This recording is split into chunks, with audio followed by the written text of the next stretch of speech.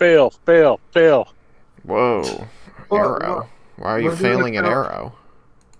Yeah, when did That was when we were playing Minecraft, and Malachi said, fail, fail, fail, fail. I must have forgotten that episode. When I think of Minecraft, Malachi, and arrows, I always think of Alex in the same thought, and the phrase, you leave me no choice. You leave me no choice. Man, that's an old school reference, too. It's always... I always just have that image of Malachi in my mind getting hit with the arrow, catching fire, and dying. I randomly transform into Malachi because we passed. Very frustrating. Whoever that editor was, they did a good job. Yes.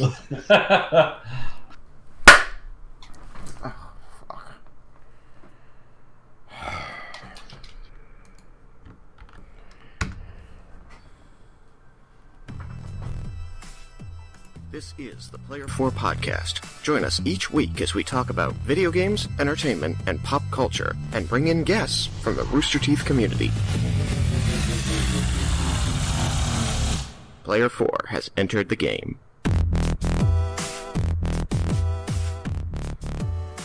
Hello, and welcome to the Player 4 Podcast. I'm your host, Tristan, a.k.a. Shagrazier. I am Alex, a.k.a. Chaos Black 21. I'm Malachi, aka Sukihiba. It may know me, Joseph. How you doing tonight, Joseph? Tudo bem, e você? You are doing an accent for us. How come? Not an accent, I'm speaking Portuguese. Oh, okay. That's how I'm doing. That's pretty much all I've been doing. I hear you're on location. I am on location. I'm at the park where there's barely anyone because that's how I get my exercise and endorphins. And there are ducks and sometimes geese, and that's it. Watch out for those geese. And they'll give you a lot of exercise. Os patos não falas português. Look, I'm okay with Spanish. I know no Portuguese. It's just Spanish with the Italian hands. That's not true. Italian hands. I know 2 words in Portuguese, and neither of them sounds anything like Spanish. Well, we have a fan in Brazil now. You have a fan in Brazil? We do. The podcast. He listened to some of our iTunes episodes that are really old. Oh, wow.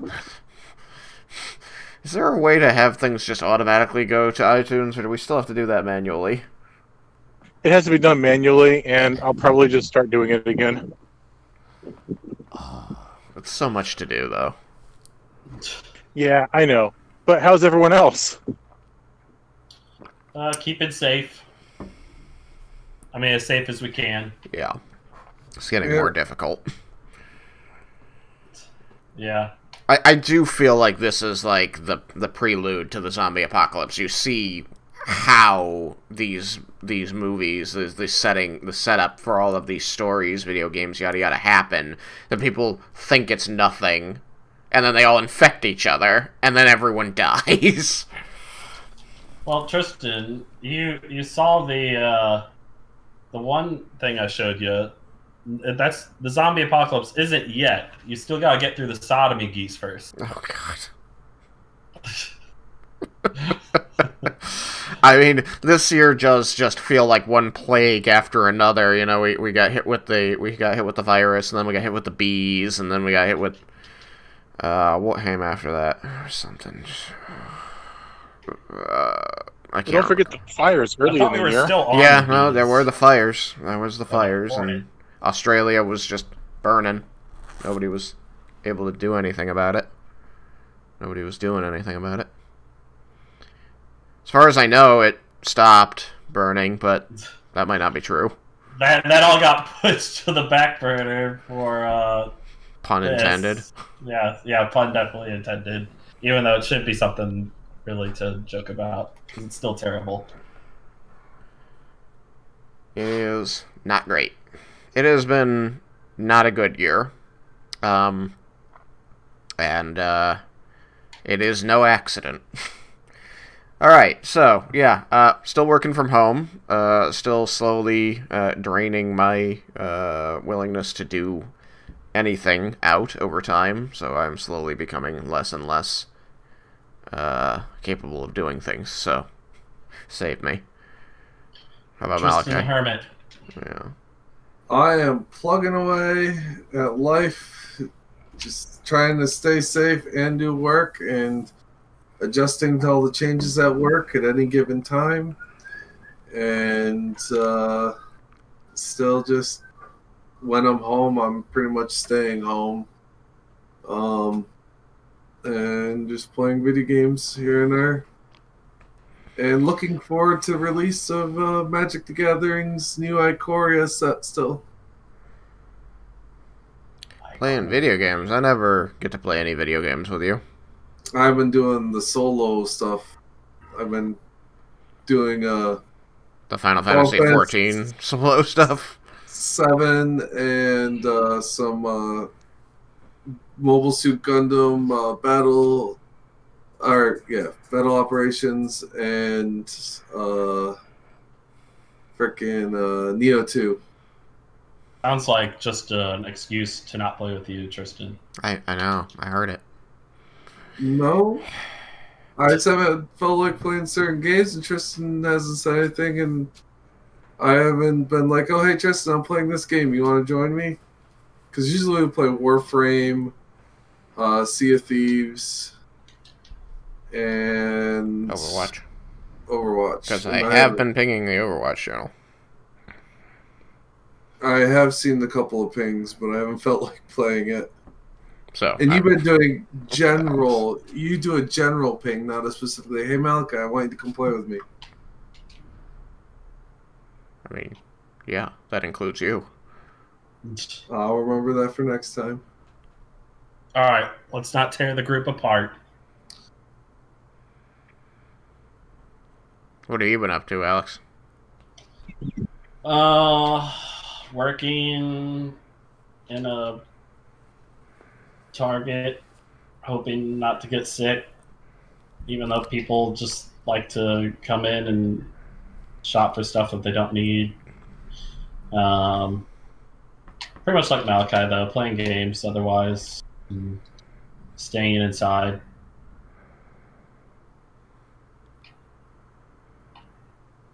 How about Joseph? Wait, didn't I already answer that question? I think you answered before we started recording.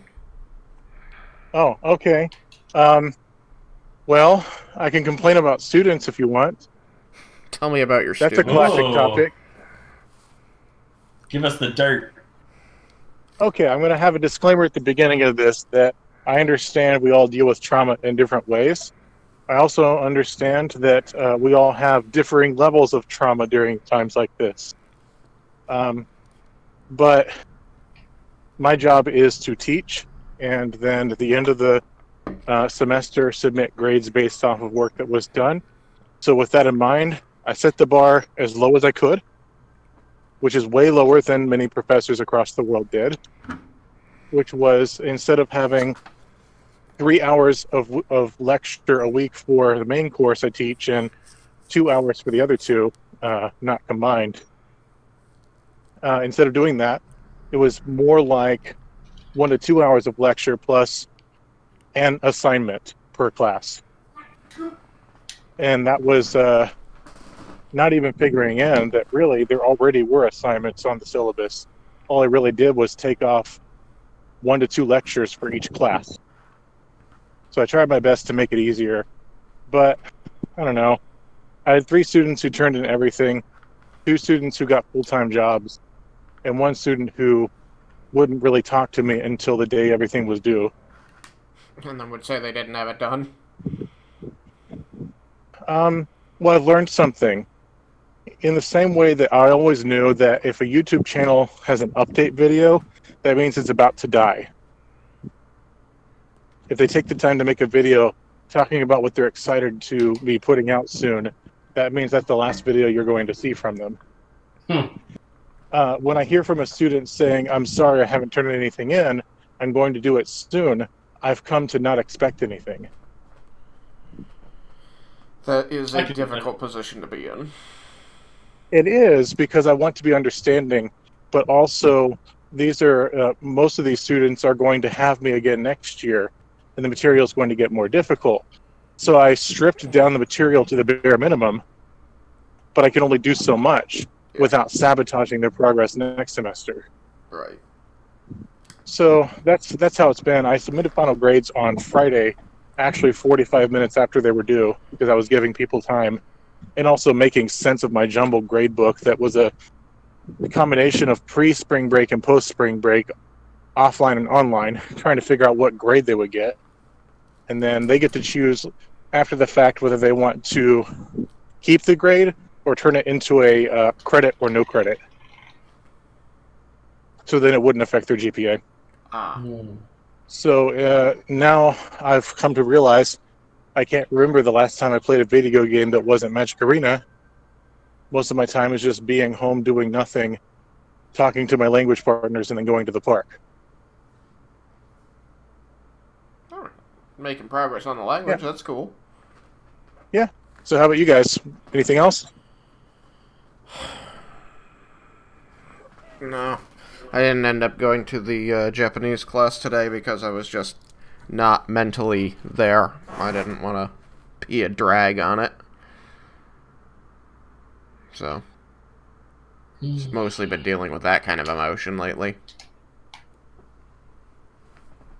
Yeah. I feel you. We Have did. you been doing your Japanese exercises like you were at the RTX? We were hanging out and you were doing your exercises? I mean, I guess I'm always doing a little bit of something like that, yeah. That's good at least. Yeah. Solo stuff just doesn't help as much as conversation, though. Oh yeah, totally. I get somewhere around 80 to 100 XP on Duolingo every day, and I learn a lot more just talking to people.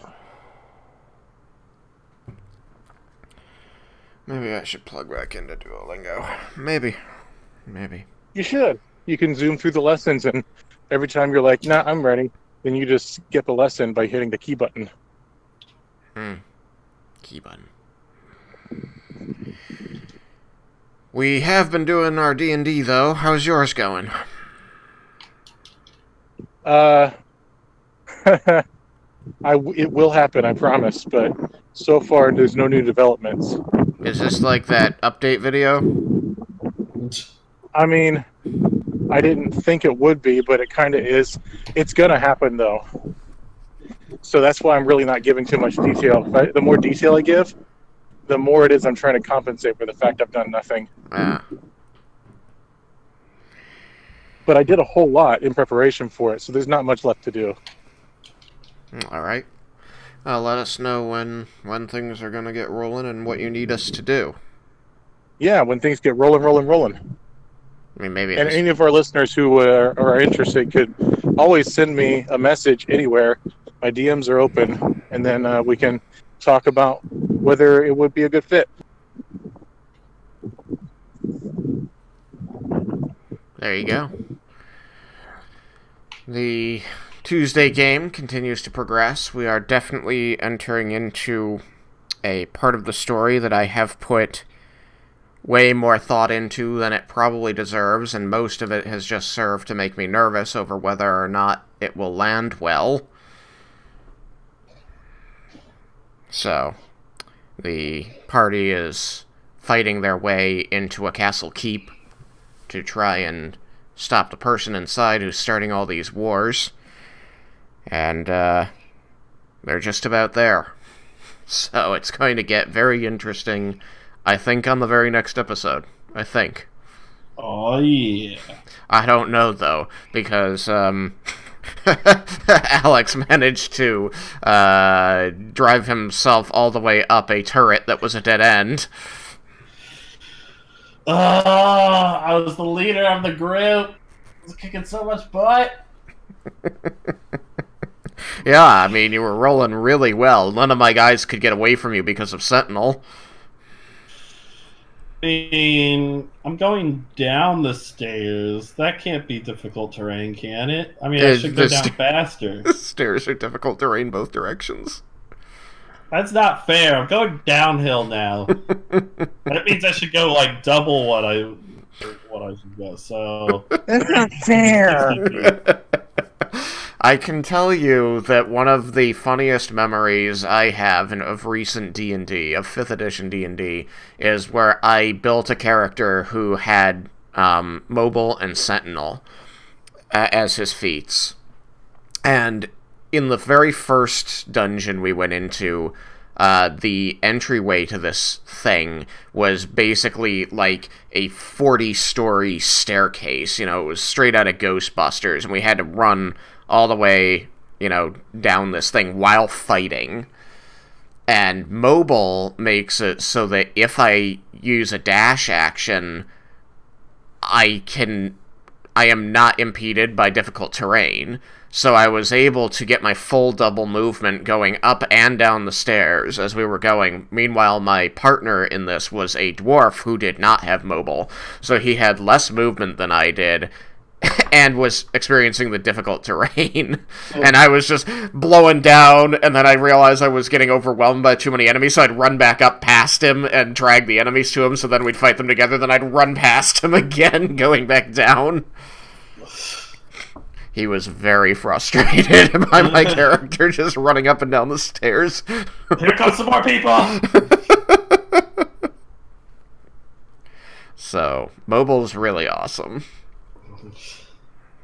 It really makes you kind of a god of the battlefield, because you can start fighting with a lot of impunity.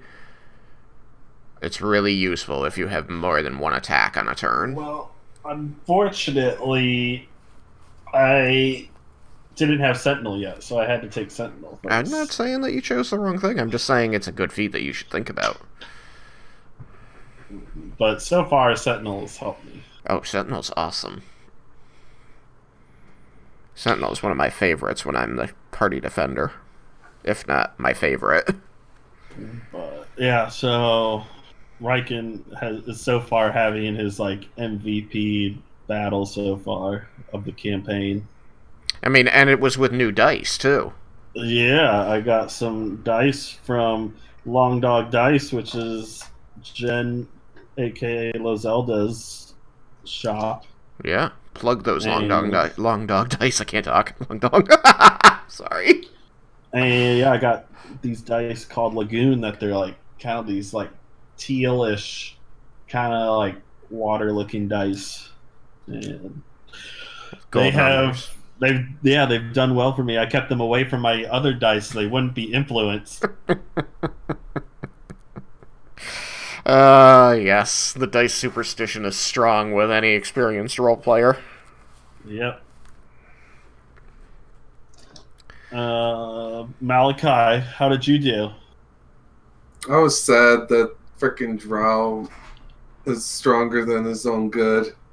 One tried to run away on me. I finally get to attack something, and it's just him running away, and he makes the strength check because I tried to trip him. I was like, gonna try to trip him as he's running away, and he's like, nope. Psych.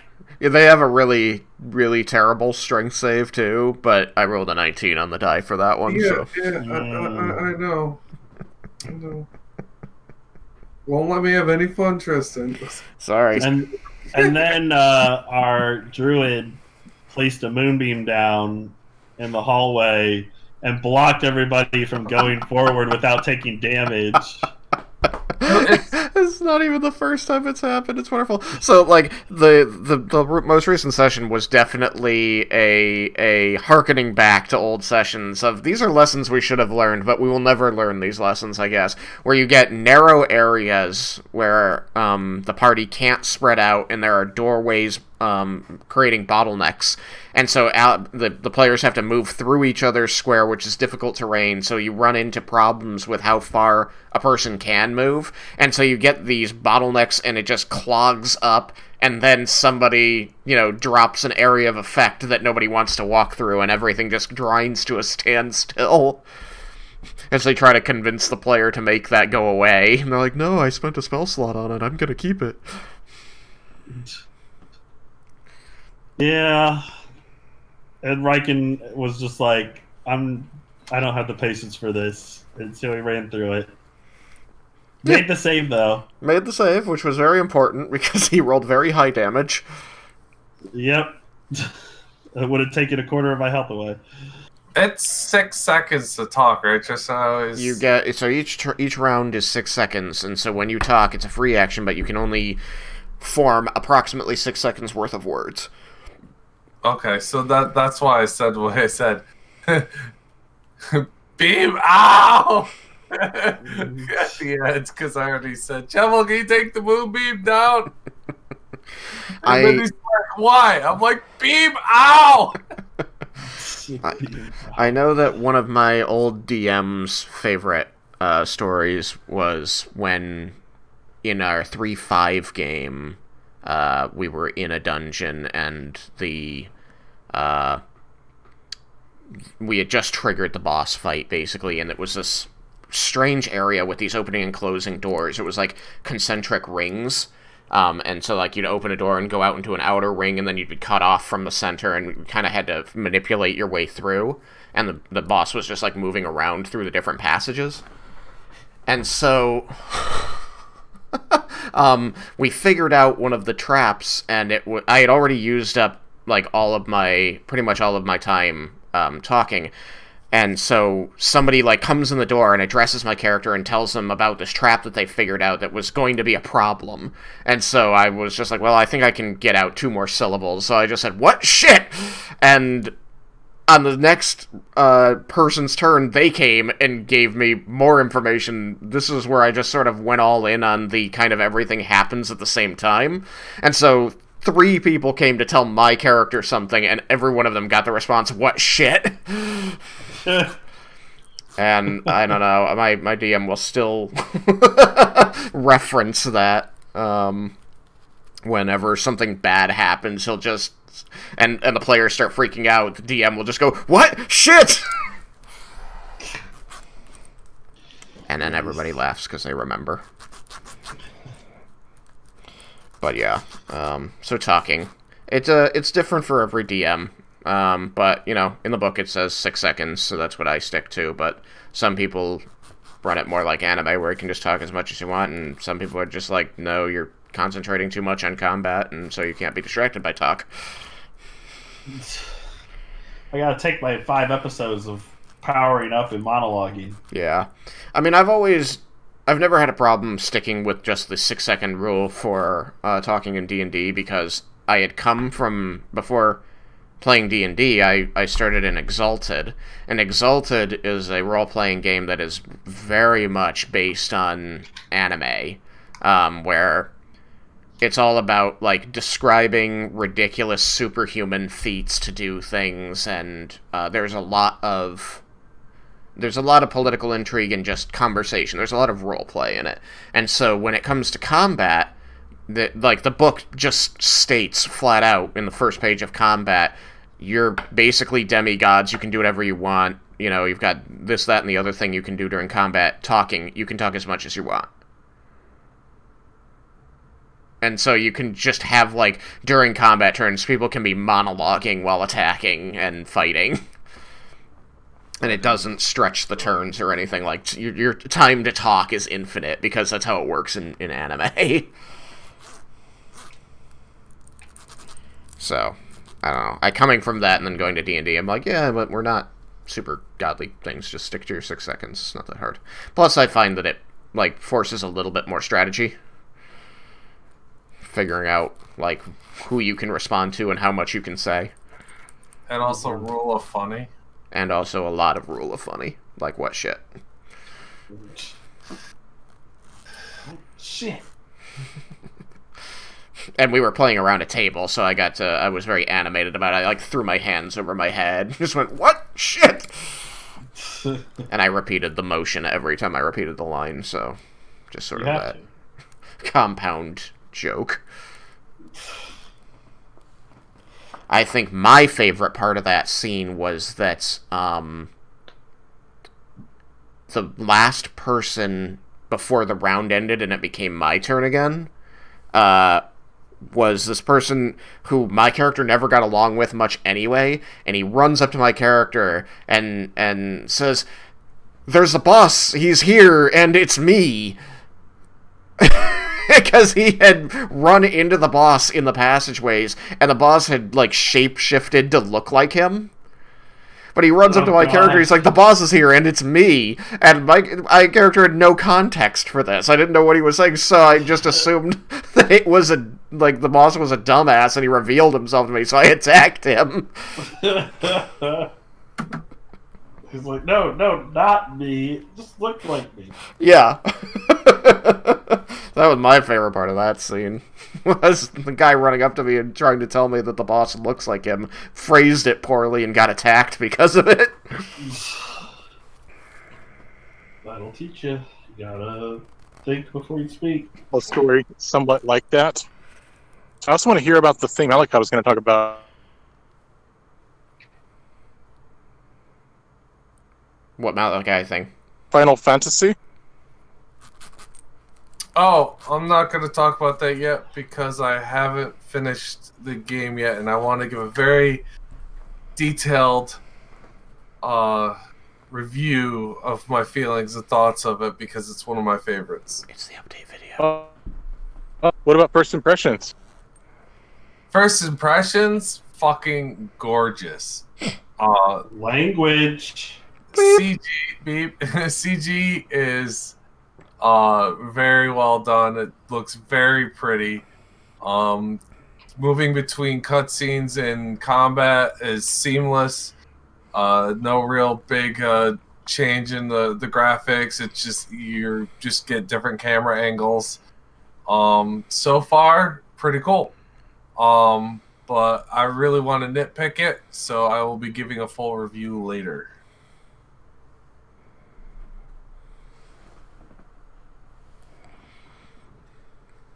Want to hear my story? Sure, tell us your story. And that's where we'll probably call it after that. All right. I'm not going to give the full backstory of it, but it was a pretty important part of the campaign. The players had to find a MacGuffin, which was a person. This person Mr. was important. Sure. This person was important. And they had to track him down. And he didn't want to be found because he did not want what they were selling.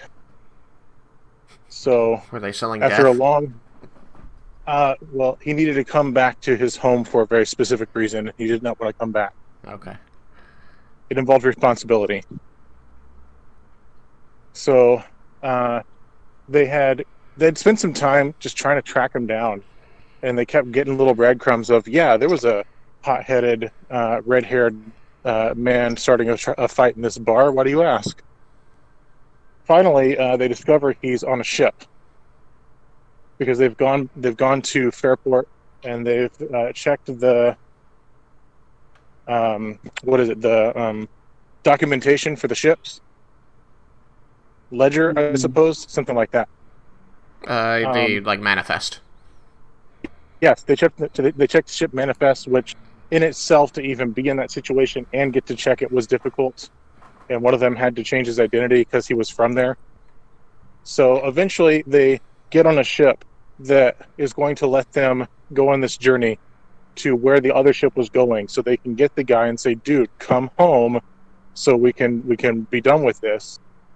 Only the ship that can take them only has a first mate and a captain. Because the crew left because they couldn't pay them. The crew left them in Fairport, and the captain's currently drinking his sorrows away. And the first mate's like, yeah, well, we'll take you. I'll go get the captain. We'll sober up Captain Nate, and you can come with us and be our crew. Because it was a group of like 5 or 6. So they managed to do that.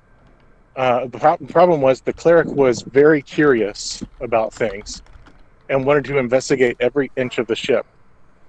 So they're in the middle of a battle with Sahuagin to save the king of the sea elves in the area, when the cleric decides that's a good time to go back to the cargo bay where he's found this box that has an aura of magic about it and open it. So when the battle's over, they find the cleric, and he's got, well, the first mate and the captain find the cleric, and he's got a evil-looking necklace around his neck that has killed him. So they bring him up to the above deck, where before they can explain what's happened, one of the crew, which is one of the group, one of the PCs, is like, "What happened?" And the first mate's like, "We can explain." And he's like, "You better explain right now." And he's like, "Well, it's complicated." So he straight up kills them because he thinks that they killed their cleric. So Wait, now we've got a dead cleric and a dead first mate, and we're almost to the city we're headed towards.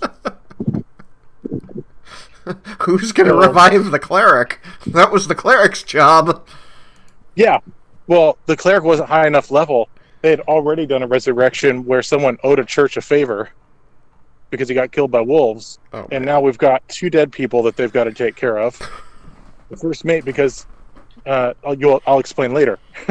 And the cleric, because he's part of the group. Out of curiosity, are you running the old 3-5 system where when you get resurrected, you lose a level? It depends on the spell. Okay. Because So, different groups I've had different resurrection spells being used. Yeah. There was even a situation where an NPC that they found had to be revived with reincarnation, so he changed races. That's always an interesting one. Yeah, he came back as a half-elf, like, what? Yeah. Because he was a zombie to begin with. What? So when they found him, he was undead, and they needed to bring him back so he could explain how they could leave the demon plane, but I digress. Okay. So they get to the port, which is, which one was it? It's not Dusk Wharf. I can't remember the name of it, but it's the northern port if it ever comes up in our campaign. It smells like fish. And they're like, okay, well, we don't know what to do about your first mate, but we're going to take our cleric to the church and get him resurrected. So they leave, and when they come back to the ship, because now the cleric has been resurrected and also owes that church 5 years of service after he finishes his schooling, the captain's not there. He's being arrested. And they're like, what? And one of the customs officials is like, you don't know that guy, do you? They're like, no, we don't know that guy. We don't know what ship is this? Then they settled into a hotel. And they're talking over it, and they're like, I'm pretty sure Captain has no idea what's going on. So we need to resurrect the first mate that we killed. They go and get his body, because it's still on the ship, and they take him to the church, and now the cleric owes another 5 years of service. And he says, well, I can't explain, which is what he said before, and then he died. But he says, hang tight, I'm going to get our captain, and we may have to leave in a hurry. So he's gone for like 4 days. And the only explanation they got was he's in trouble with the local thieves guild. And after 4 days of just biding their time doing random stuff, finally he shows up in the middle of the night and says, all right, pack your stuff, we got to go right now. So they do that. They get on the ship and they take off the 5 or 6 of them plus the crew of 2. And he explains after the fact that there had been this magic item back down south when their voyage began, before they even got on the ship, that it was the scarab of death or something like that. It's like a necklace that it kills you if you wear it. And he had discovered a rogues guild trying to sell it to the highest bidder. So he took it and then put it on the ship and then said, okay, let's go. But it was attracting trouble, like sea monsters attacking them constantly. And the crew were on edge, and they couldn't be paid immediately, so they just left. And then that was the result of that. Their ship kept getting attacked. Like at one point, it got attacked by a minor kraken sort of creature. And they were like, "Well, it would have been nice if you told us." Would have been. And then he's like, "Okay, we'll drop you off, and we still have it." And they're like, "We still have it?" And he's like, "Yeah, the Thieves Guild tried to take it, so we still have it." I thought it was a safe place to drop it off, but the Thieves Guild found out about it, so we got to go, and we have it with us.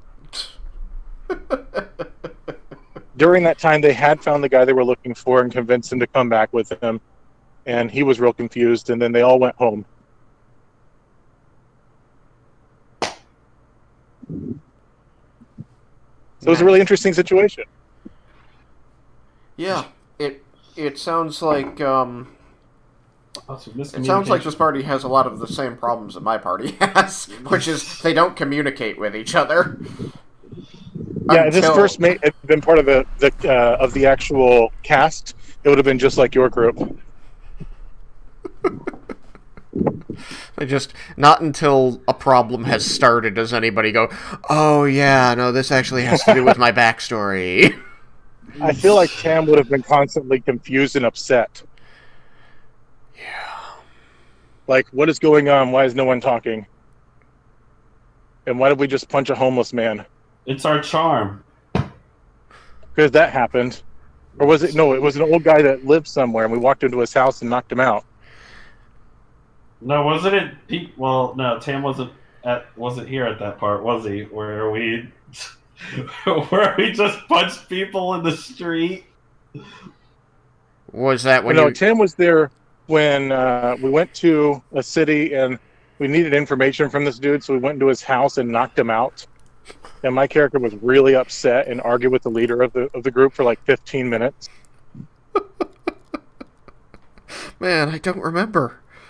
I don't remember What was that. But I remember there was like something like in the streets, and someone accused someone of being a thief, and then I think Riken punched the guy that was accused of being a thief. So remember. most of the thief stuff happened in Melthea when you were still riding south to get out of Ebengard. And Yes. There. a person... I do remember the thief situation. Yeah, a person ran by with a stolen item, and the party helped apprehend that person. It was after that. It was different. It was later on in the campaign. Yeah, someone said Alex was a thief. Alex punched him, knocked him out, and we went into his home and tied him up. I'm blown away that I can't remember this, because I usually remember all the details of everything, and this is not... I remember because it was kind of a big moment. It was when Tam started to realize he didn't fit with the group. They were not as heroic as they said they were. Right, because he was here like hero worshipping before that. Yeah. And then there was the whole situation. I missed a session, Yeah. and I came back and you said, just so you know, they killed clerics and then blames it on someone else. I'm like, they what? Yeah. And Tam was like, they what? Yeah. So you know. They were not good at keeping that secret.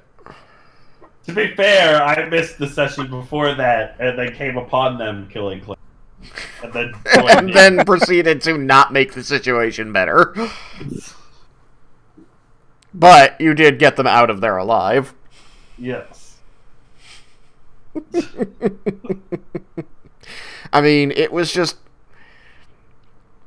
too tough having people miss sessions, so now I just have to postpone or cancel if somebody can't make it. And luckily that isn't too frequent a thing. At the beginning of this year, between the beginning of December and the middle of February, it was awful because there was just holiday, sickness, travel, holiday, just one thing after another. We couldn't string 2 sessions in a row. And now we're back on a regular schedule, and I'm much, much happier. Yeah, it is nice. We're progressing. So anything else? I don't have anything else. I think I've walked about 2 miles. Nice. So now you gotta walk back. When I was... Well, it's a circle. It's a mile circle. Yeah. When I was underemployed in Texas, I would walk about 6 miles a day, 4 or 5 days a week. Part of that for Amy's, right? Amy's was definitely, the motivation to go the full 6 miles. It was, the excuse. Otherwise, you would go half that distance and go, no, Amy's for me. No, Amy's would add 2 miles, so it would be 4 miles without it. I would walk to the subway to get my daily sandwich, and that would be pretty much the only thing I was eating all day because I had no income. So I was trying to limit my food, and I decided I would also get exercise doing it. And so it was a 2-mile walk one way to get to the subway, 2 miles back, and then if I wanted Amy's, then I would justify the Amy's with, well, I have to walk another mile out of the way and a mile back if I do that, so that should be fine. I lost a lot of weight. It's a good thing. And speaking of food, totally making tacos for everyone when we get... Yeah, I'm waiting to find out if RTX is going to happen or if it's going to be a not till next year thing.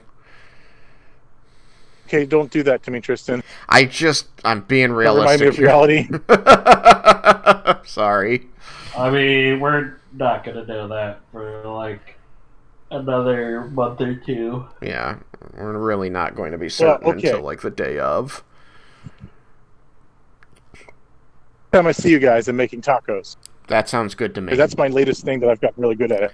Tacos are great. I love tacos. Tacos! When I talk to Brazilians, they look at this and they're like, what is that? I'm like, taco. We have tacos, we have Taco Bell. I love Taco Bell. I'm like, Taco Bell's okay, but they're not... They're like, well, I've never actually had... I'm like, what? Well, then you can treat them to homemade tacos. Like the burgers last time, yeah. I still haven't eaten at Whataburger, Joseph. What? I've still never eaten at Whataburger.